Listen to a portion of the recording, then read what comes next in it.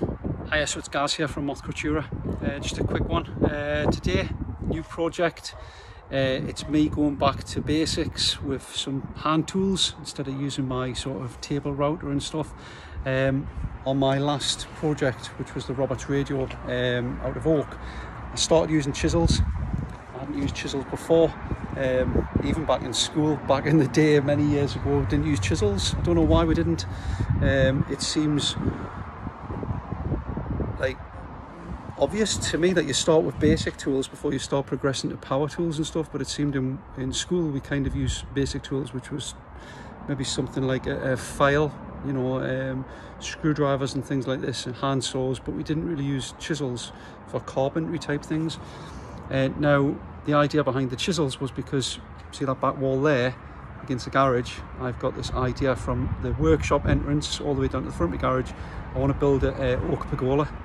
The cost of these things is ridiculous, so I figured materials is expensive, but I'm the kind of bloke who likes to have a go at things. If I fuck it up, then we've got to pay the professionals, so I've wasted a bit of money, but actually the risk reward, if I manage to pull it off, I've saved a fortune. So I thought I'd buy chisels and teach myself to use chisels, which would aid us in making this oak pergola down the line. So next project, here we are. You see this on top of the table here, and the reason I'm outside on the garden table is just because the sun's out and it's nice. I need a vitamin D, so I've got out the workshop today and I thought I'd just chisel away at this, and as you'll see, I've marked it up.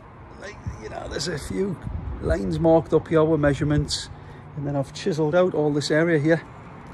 It just took us a while, and I've never chiseled hardwood, but I have heard that hardwood's easier to chisel than softwood because it's hard, you know, clearly, so it doesn't just all splinter off. Softwood, you've got to go so slow and tiny little bit at a time, otherwise you end up taking off quite big chunks because it just follows the grain and rips off. Anyway, more on this down the line. I thought I'd just give a quick heads up on what it is I'm doing at the moment. I'm not going to tell you what this is for, what project it's for, but I think you'll agree when it's finished that it'll be pretty spectacular. Okay, so until next time, take care. Bye.